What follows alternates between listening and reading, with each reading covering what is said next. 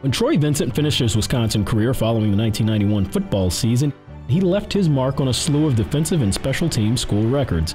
But it's what he would do off the field, particularly once he got to the NFL, that made him even more noteworthy.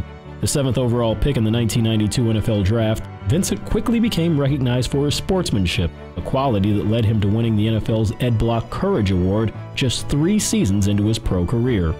Later, while with the Philadelphia Eagles, he was named the league's Walter Payton Man of the Year, an honor that goes annually to the player deemed the NFL's brightest example of a humanitarian.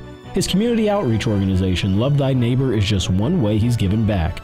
In part because of the goodwill he exhibited when he played, Vincent's post-playing career has included roles heading the NFL Players Association and his current job as the entire league's Executive Vice President for Football Operations. Welcome Troy Vincent to the Big Impact Pioneers Class of 2021.